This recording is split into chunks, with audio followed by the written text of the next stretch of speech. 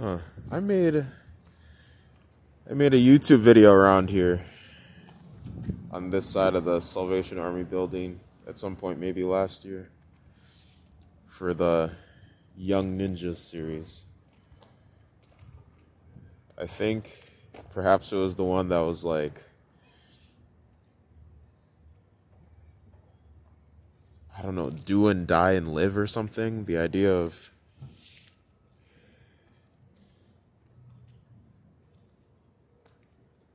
living your life in a powerful way is how I'd say it in my own words now. And then when you die is when you live, like your legend. That's roughly how I would try to put it at this point. I don't know that I can remember exactly how I said it back then.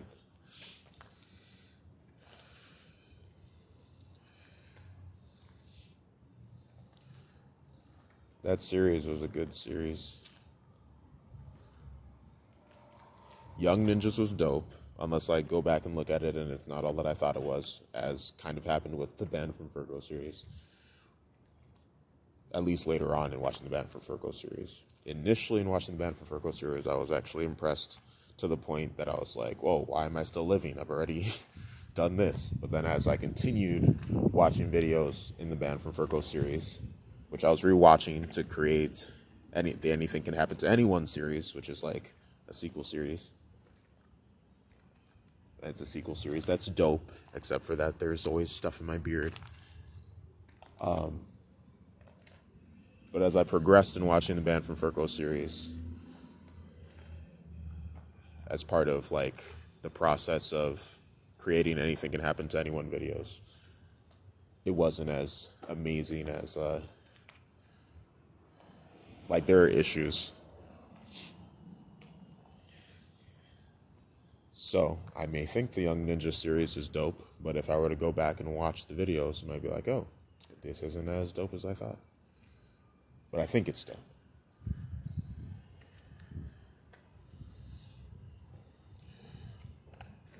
Young Ninjas is about destiny. It's really about kind of like destiny.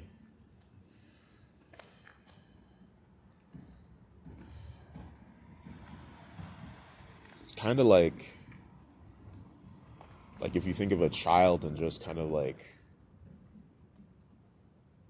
is it that they have, or what word shall I think of?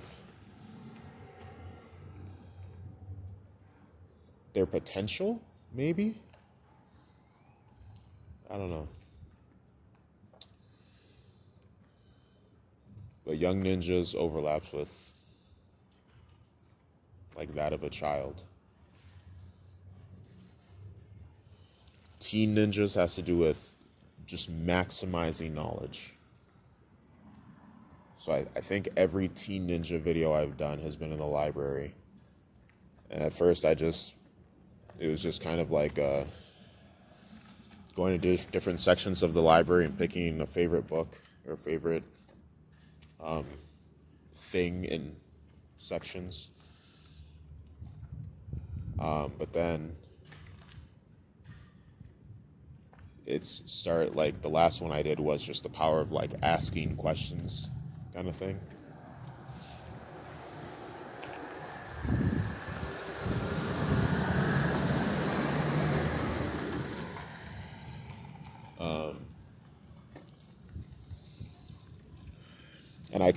And I could throw Dark Road stuff into there, as well as how it was kind of just kind of inspired or hyped or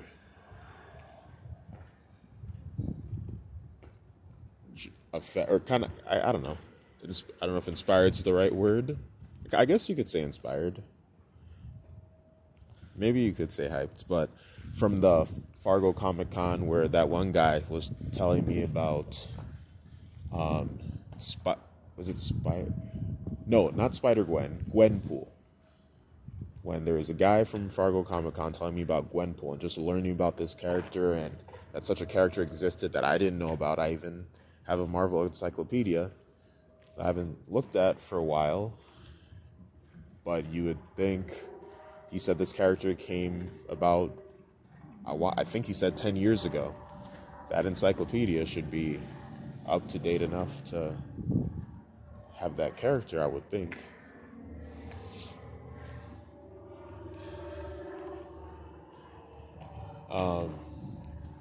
So, if I wanted to update or add to Teen Ninja videos, I could talk about Dark Road stuff. I could talk about Gwenpool stuff.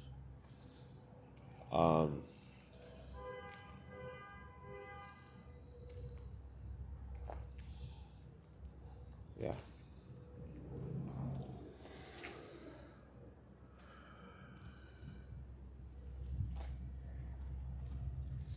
That is not what I intended on talking about coming out here, but that's how things go. End up talking about what I'm supposed to talk about, or, excuse me, that's how things flow. So from here, where do I go? Because this is not what I thought I was going to talk about.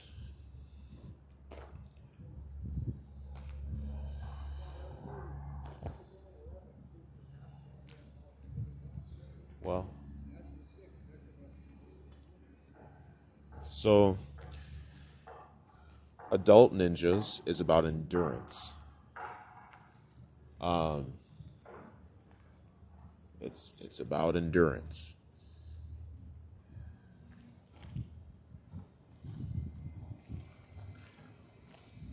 There is a month towards the end of last year,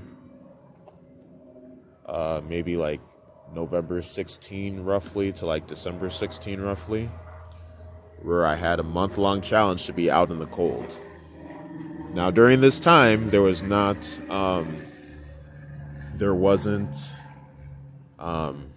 snow for the most part. I mean, technically maybe it snowed, like snowflakes, or snowed a little bit one day, but or maybe more than one day, but there wasn't like snow on the ground, like winter, you know.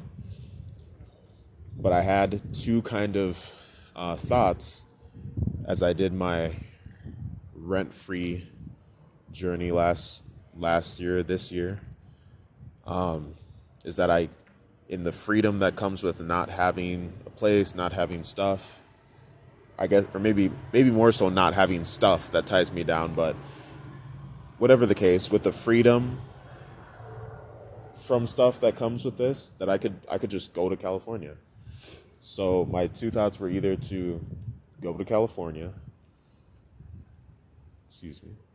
or to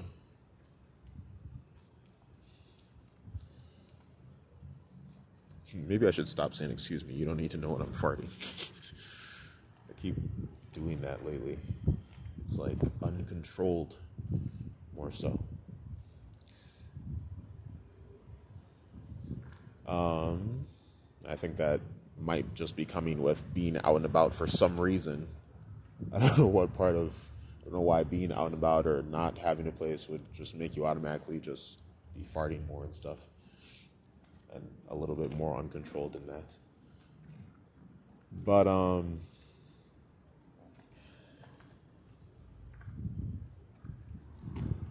so it's either to go to California or to endure a Fargo winter. I don't know if it was to endure a Fargo winter, like the wholeness of it, or to just do a month. But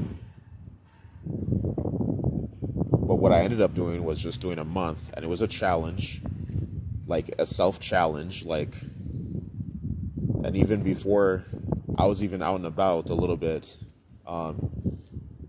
because before this challenge, I was staying with a friend for like a month and kind of just healing and stuff. So there's been points along this journey that I've either been, like, in October I was with a friend for a month, after the month-long challenge, that I ended up being with another friend more or less for a few months. It was kind of like the base place. It wasn't there every day, but it was there a lot. And also just in general over this journey, because I used to keep tabs in my early journals of this journey or this challenge or this journey, of like whose place I ended up staying at or stuff like that. And it averaged out to that I ended up staying with someone like 1 out of every 3 days. And my rules were that self-rules were that I would not, unless it was in an effort to be honest because someone asked something and I feel like I need to say something to be honest, I wouldn't ask to stay with. It's only off of like offering, or if I'm hanging out with someone and they're just like, and they just end up, we just end up crashing there kind of thing. And then as far as showering, I would,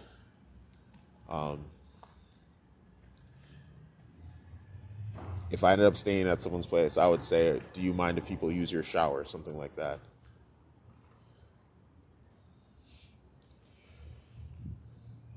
But the month of being out in the cold, it was cold. I had I had this unicorn costume from Halloween that I would put on, and then I think I have this too, which I ended up getting from a friend who was aware of my Batman robe getting stolen.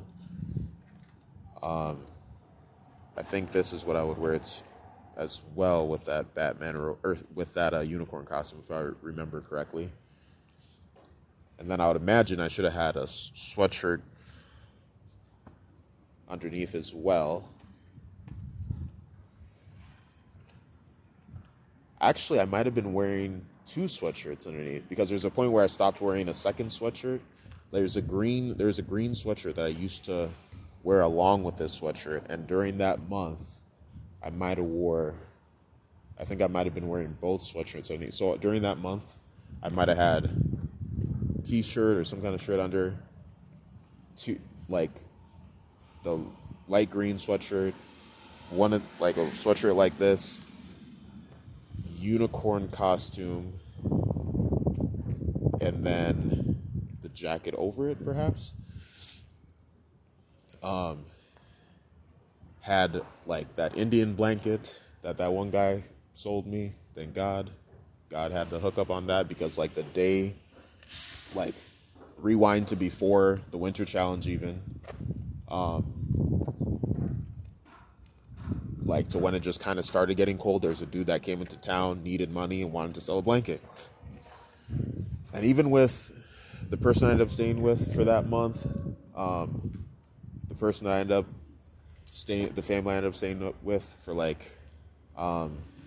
as kind of a base place for a few months, God took care of me through the winter, between people, between the blankets, and the person I stayed with for the month in October, in his case, there might be some, generally speaking, I didn't ask to stay in places, but in his case, and unless there's another case I'm not thinking of, because it was either I didn't ask or if I felt like I needed to say something to be honest for whatever reason. But in his case, the person that I stayed with for that month of October,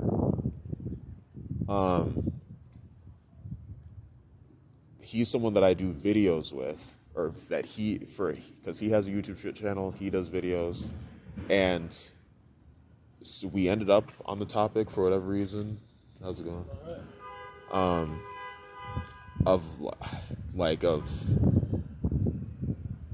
Actually, even in his case, I don't think I think I was curious about, I said something, but it wasn't directly asking, but then he started saying something, and then we ended up so I don't think I directly asked initially, but I said something that read to him wanting to do that or asking about it or something. It read to him, whatever I said read to him as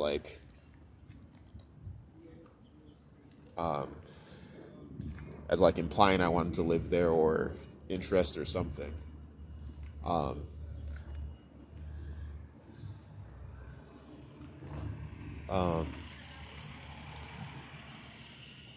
So yeah, so I got through that month, graded myself on it, and my self-grading is in one of the early videos of the adult, or is it in? Oh, I guess maybe not one of the early videos of Adult Ninjas, but like maybe one of the latter ones, I guess. And during that month, which was a challenge, if I recall correctly, yeah, there were videos that I recorded that ended up going towards the Adult Ninjas series. That series I don't think is necessarily that great. Young Ninjas, dope. Teen Ninjas isn't, like, even now isn't necessarily developed about, like, that only has maybe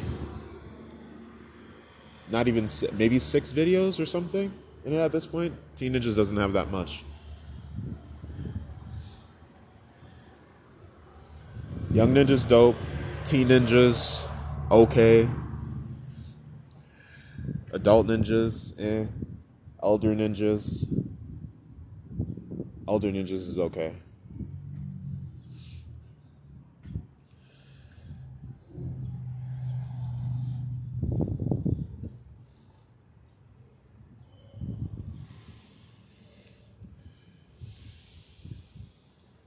And during this journey, like, at first I considered it being rent-free. Now I've just I just consider it I don't struggle against calling it homelessness.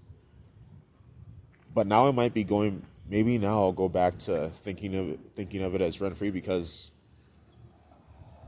when I started this journey, it was like there was a situation that I found myself in and I flowed with it. But then there was there was a journey behind it, there was reflection behind it. And perhaps that reflection helped me get through it. And I also have this isn't along the road, I guess there's been times that seem promising, like I'd be able to get out of it or something, and then those situations didn't end up happening. But if I really but I feel like there's also I think I could say that this might be by choice, right? This is difficult, so I mean, but this is, I think, I mean, maybe it's somewhat debatable, but I think I could say this by choice. If I really was kind of a nature of how I think most, because apparently some people that I know either have been in this situation. I have a friend that apparently a new friend from last year, and she's essentially I guess more or less in that situation, or at least could her situation kind of overlaps with a homelessness situation. There's another dude who I'm kind of in an iffy place with, because I keep hearing stuff about him and I keep talking to him about the stuff, and he might be being honest, but it's just, you keep hearing stuff from different people on different things, even though maybe it's only happened twice, but he was, maybe is, but at least was kind of in a homeless situation. Someone that worked at one of the bars that I go to, he apparently had been homeless for 5 years, maybe even with his significant other and family at the time. So another girl that I actually gave one of the pieces of my heart. There's a series called Pieces of My Heart, and that series is interesting.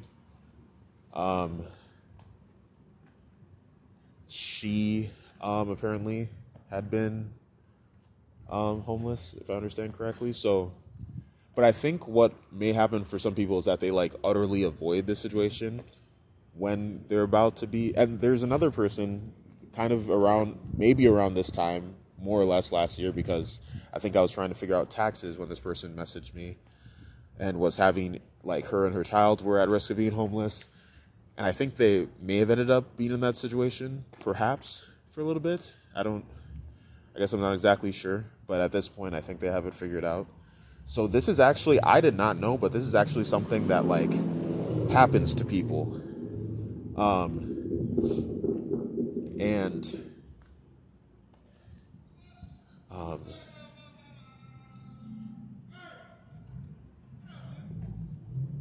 feel like I was gonna say something. Oh, and then also I've heard, this is what I was thinking, or this is what I think I was thinking. And also I've had people I've had at least one person that's black, if not more, and maybe there's a white dude that maybe does it too, but apparently, like, guys, if they're in a almost homeless situation, they'll like kind of stay with a girl, or kind of like hook up with the girl, like a girl will be their means of having a place. Because I've had one black dude like be like, why don't you just do this? And like, I don't know if someone else said that too. And then I don't know but then I also think there's a white dude that like is kind of doing that. At least for sure there's the one dude who suggested that to me. And then I think there's another white dude from football. I don't know if he's still in football, but I feel like he may have implied something of that nature, perhaps.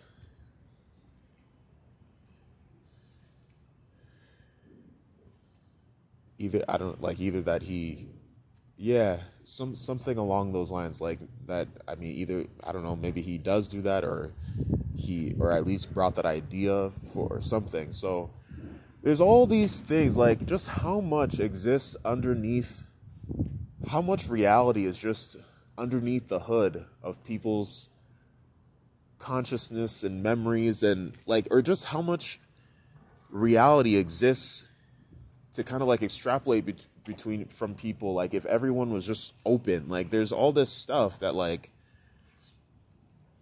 I didn't know people deal with homelessness that like I know. Like I didn't know that guys, I mean, potentially use women for that, and if they're in a potential homelessness situation. I didn't like what all of the various knowledge or experiences or truths of human experience or world experience, like what are people hiding? What truths are hidden that like are common denominators between us? That's like, but people want to put faces on and like hide their hurts. Or like my mom said, like, I think, don't share your dirty laundry or something.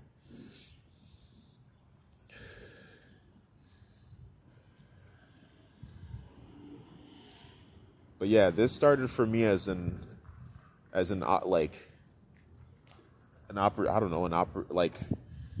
to be rent free, because you don't have to pay rent, but yet I was still doing gigs. There's just certain things you need out here. You need, like, you're gonna need a cell phone.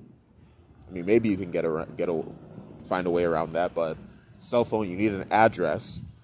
So I was able to use like my previous workplace as an address. And then if you're working for someone, like a job that I worked at for a little bit early this year, they'll find a way to like put an address. Like maybe they let you use theirs or something, but you need a phone, you need an address. I would highly advise don't do drugs, because in this kind of situation, that kind of stuff can pull you down into being permanently here. That is my theory. That is my kind of speculation that I feel like. Let's see. It might help if you didn't have to do it alone. But you need a cell phone and address for work purposes, because there's certain things that if you don't have, you won't be able to like work. Like if you want to work somewhere or have a gig, certain kinds of gigs or certain work things, they're going to need an address. So you got to have somewhere that you can put as your address. But if you can kind of have certain things or whatever, you can not be paying rent, but then still be able to create revenue. So, like, it's not an easy journey, but this time around I've learned, like, blankets, at least for me, maybe for anyone, are huge. Like the biggest challenge in this journey, I think, was getting good sleep. And now, like this morning, like I got, I don't know, maybe 3 to 5. Hold on, let me make sure I'm not missing lunch. 56, 56. Okay, I think I still got like 34 minutes if I'm not mistaken. What was I saying?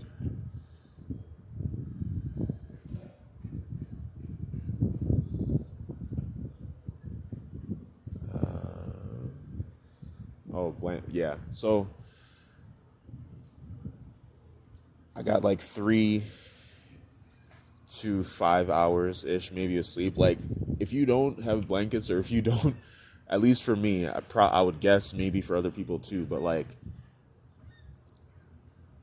I know the value of blankets. Like I hide them places. I literally found a blanket on the floor like 2 days ago, like a dirty blanket. Passed by it, walked back to it, pick it up, walked. Someone that I knew saw me, asked if I needed a ride in the direction she was going, helped drive me up some. Got out at the laundromat, and her daughter gave me candy when I was in the car too, and I know them from the Y. It's a treasure to run into kids that I used to work with, although it should be. I just have to like not kind of still appreciate the beauty of the experiences I had at the Y, despite the journey and the struggle that happened afterwards of my time there, or at the tail end of it. And the kid didn't remember me though. The child didn't remember me, but got out of the laundromat, washed it. Maybe should have washed it twice, but washed it, and now I have another blanket. I got a blanket in a place where I could, like, hidden in a cardboard box in Osgood. I used to have a blanket hidden in the train, but either someone or maybe people that clean that area found it and got rid of it.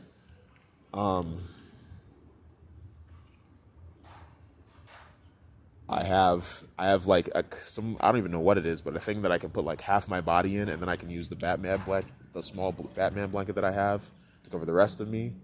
But the thing I can use for my bottom half that I just described, I have hidden in like a vent, not a vent thing, but like kind of by a building, like the underground, not venter, but like. I don't even know how to describe it. Like it's a small like kind of pocket area by a window. So if you were to be in the building and look out said window, you wouldn't see outside. But if you looked higher, you might be able to see outside.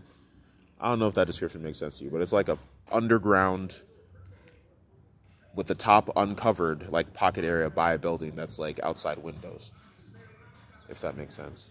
There's some windows. And then I have a blanket hidden over in Fargo, like kind of close to West Acres. That one that's the Indian blanket that needs to be washed and dried. And then I have the blanket with me that I described, that I saw on the floor that was dirty, that I ended up taking to the laundromat and washing. And then I have the small Batman blanket with me that can't itself take care of me. But this time around, I guess I've learned from the first year. Will I continue this journey or will I stop? I mean, it's not an easy journey, but if I'm intentional, and I guess I got away from the rent-free thing because I was priding, because I thought it might not be good to be like priding myself to people on like, oh, I got I have, because of what money I had in my account, which to some other people isn't necessarily, there's people that make a lot of money, but for me personally, I don't normally have like money stored. And part of it comes from, definitely part of it comes from stimulus checks. Maybe a lot of it. So, and then if you're not careful, then you're using more money on food, more money for food because you're eating out, or paying for food because you need to stay in a restaurant or want to stay in a restaurant. But there's a way to maneuver this that, though challenging, if you're very, also, I guess I would also say be very intentional, along with the other things that I said of cell phone address. I would advise not to do drugs. Your purpose in doing this should be intentional. And I let go of the rent-free thing because part of it may have been I just thought that maybe I shouldn't be having pride of money, but for this specific kind of journey, you need, that is the benefit, that is part of the benefit of this, and you need those things that you can hang on to, or are your pride points, or why you're doing this. You actually kind of need that. So I might start referring to this journey as rent-free again, or in some other way. But sleeplessness, unless I'm still doing this in the winter, it should not be the struggle that it was before. So maybe I learn as I go, and it gets easier perhaps. So I don't have $3,000 or whatever stored up. Whatever I had, I don't know if it was $3,000 or whatever. Paid off my Wells Fargo debt, but that was, stimulus checks really went into that, so it can't be said that that's just my effort. But